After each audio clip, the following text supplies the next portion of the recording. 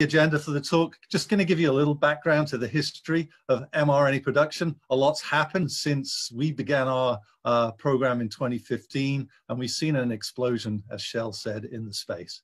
An implementation by several companies for coronavirus pandemic response. I'm going to give you some background on the SAM vaccine platform, talk a little bit about RNA production. This is the key component that's driven pharma and biotech to explore this. RNA is made in a cell-free process. It's made enzymatically. So its production system is very unlike anything that's used commercially today. And so in the combination with effective delivery system and synthetic production of RNA, you have what's known as a disruptive technology. Key to that is with effective delivery system and synthetic production of RNA, you have what's known as a disruptive technology. Key to that is how you deliver the RNA. I'm going to talk to you about lipid nanoparticles. Then I'm going to show you a real-time application. This was a pandemic, a potential pandemic outbreak that happened in China with an H7N9 bird flu that infected 3 people in China. Those patients died. The Chinese government sequenced the virus, and I'll show you how, in collaboration with synthetic genomics, we were able to show the power of the technology and develop a vaccine very rapidly. And then we're going to finish on a little discussion on large-scale production of lipid nanoparticles. So with that, I'll begin. Just a little bit of history about mRNA. Novartis vaccines did not invent the concept. mRNA has been around for a very long time. The first uses of it came in 1990 with John Wolfe and his group at the University of Wisconsin, where they did intramuscular injection into mice of both plasmid DNA and mRNA expressing reporter genes like beta-galactosidase, and they showed robust expression of those proteins. However, at that time and for the next 10 years, it was certainly considered that mRNA was an unstable molecule and commercially wasn't very viable as a therapeutic entity. And we saw an explosion in the space with DNA. But people continue to explore it in an academic setting. We did see mRNA being used to generate immune responses in mice. And certainly in 1994, there was a publication of use of a self-amplifying RNA in a vaccine setting in vivo. We saw in 1998 and the early 2000s an explosion in the RNA interference space where people were trying to deliver siRNA systemically. And here we saw the development of lipid nanoparticles being produced using ethanol dilution, a very viable large-scale process to enable production of lipid encapsulated nucleic acid. One of the earliest pioneers in the space was CureVac, and we saw them put together a GMP process for small conventional RNA in the 2000s. We came on board in 2008. I'm really going to talk to you about a paper we published in 2012 in PNAS about how we showed for the first time that a lipid nanoparticle could be used to deliver an mRNA vaccine in vivo and generate potent immune responses. We'll talk about how we responded to that H7N9 influenza virus in China, and conclude with talking about how you might consider scaling up lipid nanoparticles. So 2000, we had CureVac. 20 years on, this is what the landscape of the mRNA vaccine space looks like. It's crowded. We've got biotech companies like CureVac, Moderna, and BioNTech, and they're partnering with big pharma entities in multiple therapeutic areas. There are 3 types of RNA. You have unmodified RNA, where you're enhancing stability and it's the translation of that RNA to protein by adding structural motifs. In the middle, you've got base modified RNA, where the pioneering work of people like Drew Wiseman and Katie Carrico showed that you could introduce mammalian base modifications to damp down the innate immune response to that mRNA. And so you have base modified mRNA. Thirdly, on the far end, I'm going to talk to you about self-amplifying RNAs. These are engineered viral genomes that are capable of self-amplification, and it's the technology that we explored at Novartis.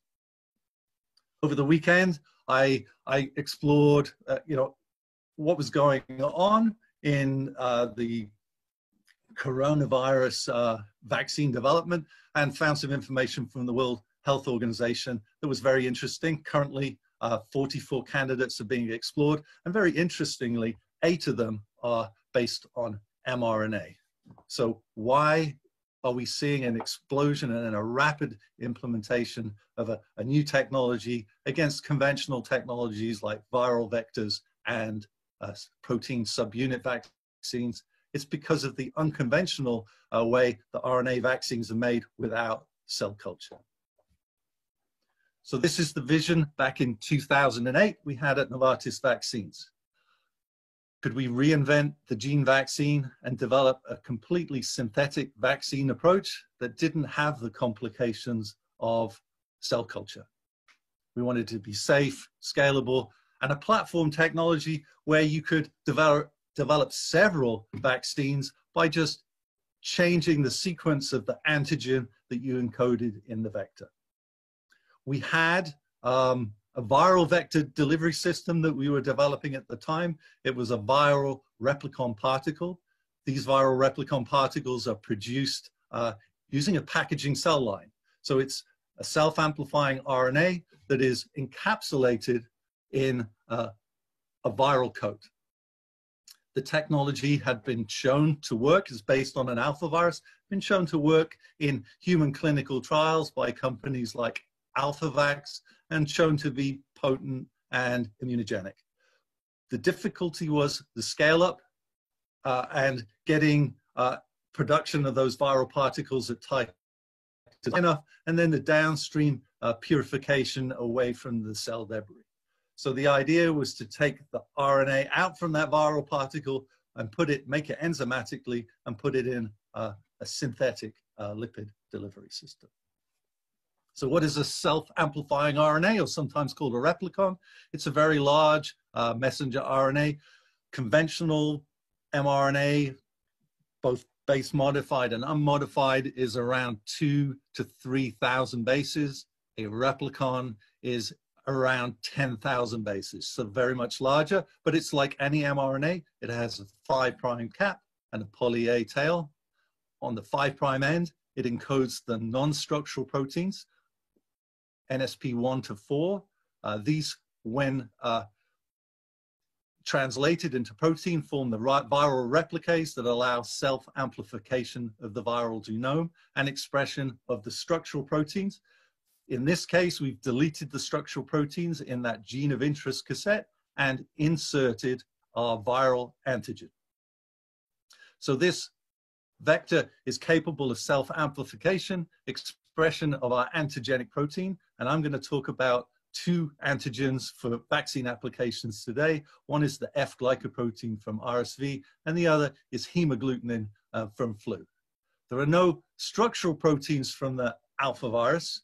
Those would be the E1 and E2 glycoproteins that are on the outer surface that enable cell targeting and endosome escape, or the capsid protein that encapsulates the RNA underneath the lipid envelope that's contained within the viral coat.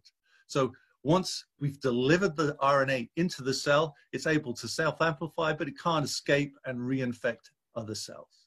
But it will stimulate an antiviral response because it will be seen as a replicating viral genome. So how do these vaccines work?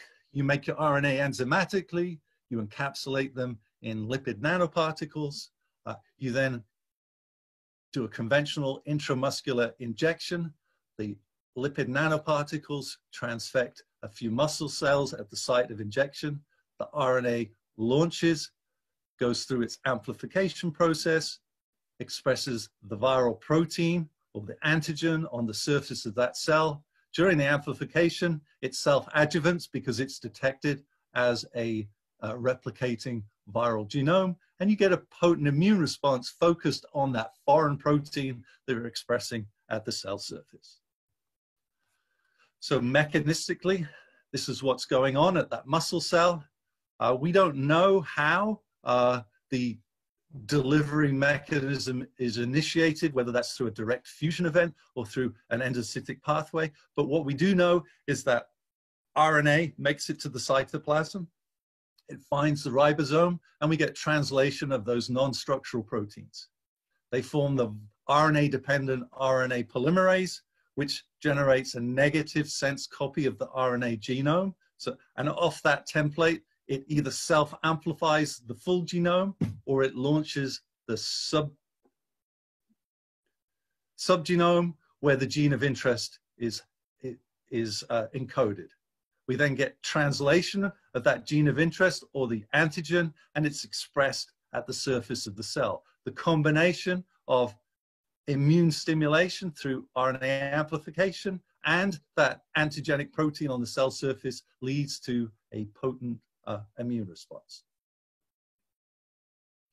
So why is everyone so interested in mRNA vaccines? It's because it's a disruptive technology, and the way you produce RNA is unlike any other conventional technologies. It's because it's a disruptive technology, and the way you produce RNA is unlike any other conventional technologies. It doesn't require cell culture. RNA synthesis is achieved using an enzymatic transcription reaction. You take a DNA template, usually a plasmid, you linearize it, and within the plasmid, you have a promoter region that is recognized by T7 polymerase. T7 polymerase engages, and then in a sequence-dependent manner, it reads your RNA vector and produces the transcript. All the materials used for this transcription reaction are generic other than the DNA template. So you have the 4 nucleotide triphosphates, you have a capping mechanism, and all of the enzymes that go into it. So it's a truly platform approach. It's just the sequence that goes into the plasmid that you change. In 2010, CureVac had scaled up production of conventional mRNA and made a GMP process, and were conducting clinical trials.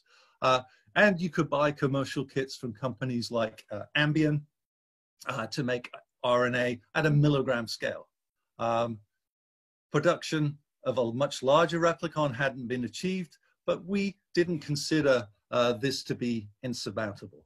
And so on the far right-hand side, you can see a gel where we made our 9 kb replicon with either an Ambien megascript kit, or we built our own in-house transcription reaction to produce the RNA, giving equivalent results. And you can see yields in the 5 milligrams per mil range.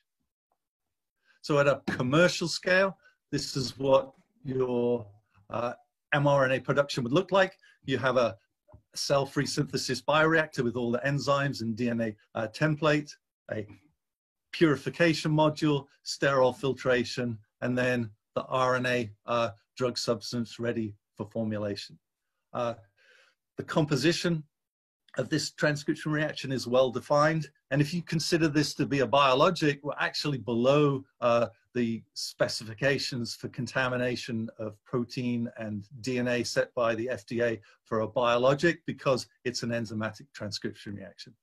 Using chromatographical purification, you can essentially remove all the contaminating proteins and DNA and end up with pure RNA.